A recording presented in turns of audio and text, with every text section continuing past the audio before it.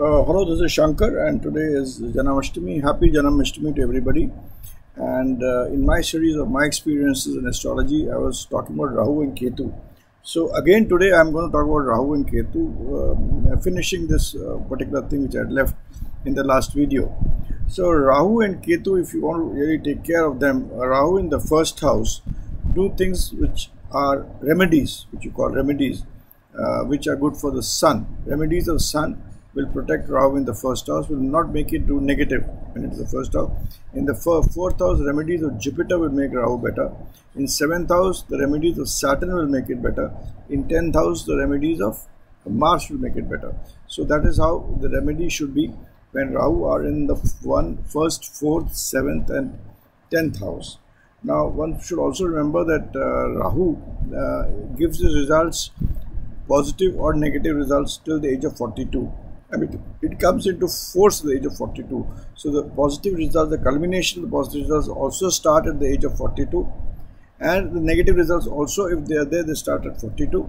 And for Ketu, it is 48. So in ballpark, you have to see that if Rahu is very strong, a person would, of course, Rahu is always governed by, Saturn. Saturn plays a very important role with Rahu. I mean, it is the person which makes the work do, which makes its delivery. I mean, it's the deliverable of Saturn is through Rahu. So you have to look at Saturn whenever you look at Rahu. So, if Saturn is strong, be rest assured that after 42, and when it's very strong, the person is going to rise after 42. And if Saturn is very weak and not good, the person is going to have a downfall after 42. Now, similarly, Mercury is also a planet which also gets its work offloaded onto Rahu. It is Rahu which carries on the work of Mercury, and Mercury is a very unpredictable planet.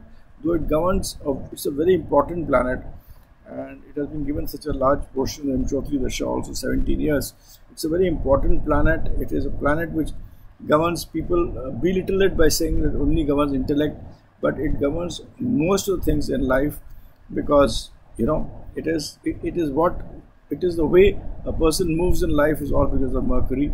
And anything which is large, huge, round, spectrum, communications, anything dealing with anything which has a kind of a quickness in it, speed in it, lightning in it, change in it, it's all governed by Mercury. Of course, there's a role of Venus also there, but Mercury governs a lot of things, even large sports, fields, all that is governed by Mercury. So even the good and bad results of Mercury are also, are through Rahu.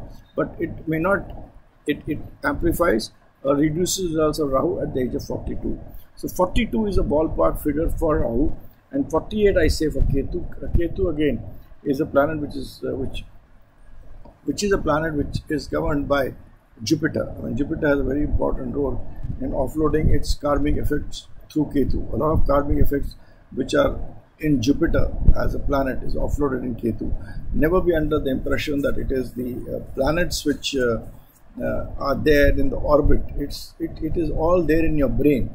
It's the brain which is kind of a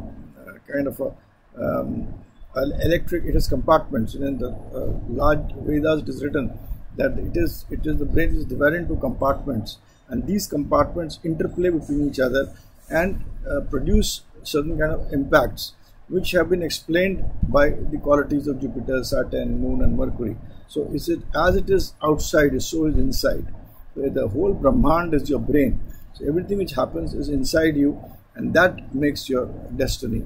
So today again with this, I wish everybody a happy Janamashtam. And Janamashtam was basically Lord Krishna telling a fearful person like Arjun, who was stricken with fear, grief-stricken with fear, to come up and fight for the right. So, and that is where that is what Krishna could be, a super psychologist of today.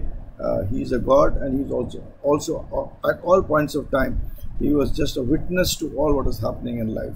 He himself had done a lot of karma, where he was born in captivity, where he was then he was lived under fear of so many of the demons in Vrindavan, He helped so many people. He told them that not to fear Indra. He told them not to fear the snake in the water. And then he fled from there, went to Gujarat, Dwarka. He established a kingdom there. He was a great statesman. So his life himself has been a series of karmas. And whenever you are in a body like we are, and you are not in the cosmos, you have to be doing karmas, and the right karmas. Only thing, those karmas should be for the greater good of the society. And next thing, don't be affected by the actions you are doing. I mean, surrender the actions to the supreme consciousness of Krishna. That is what it is said, and that is how astrology also, in its perfect way, has its planets working around yourself and making you act.